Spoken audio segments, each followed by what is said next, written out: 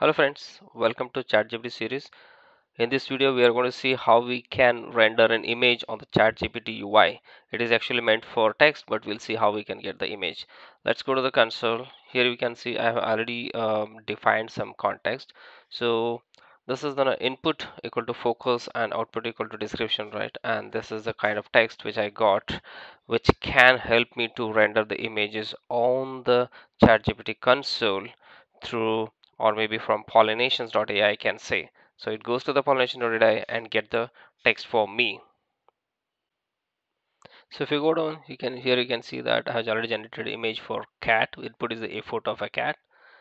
This is how the image is generated. Let's say another example. Input is a rat sitting on a wall.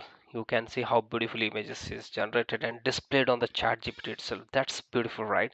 So we haven't thought of image can also be rendered on the chat GPT. Why? It's specifically meant for only text, but still we could able to do that. Now let us see how we can set that environment to generate an image within the chat GPT context.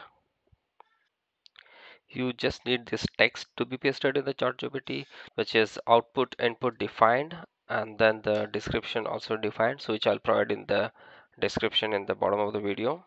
Once you enter, ChatGPT will prepare an environment for me to render the image from pollination.ai, and whatever input I give for the input parameter, it will just go fetch and display on this. You don't need Midjourney, you don't need DALI. ChatGPT is sufficient for both text prompt as well as image generation.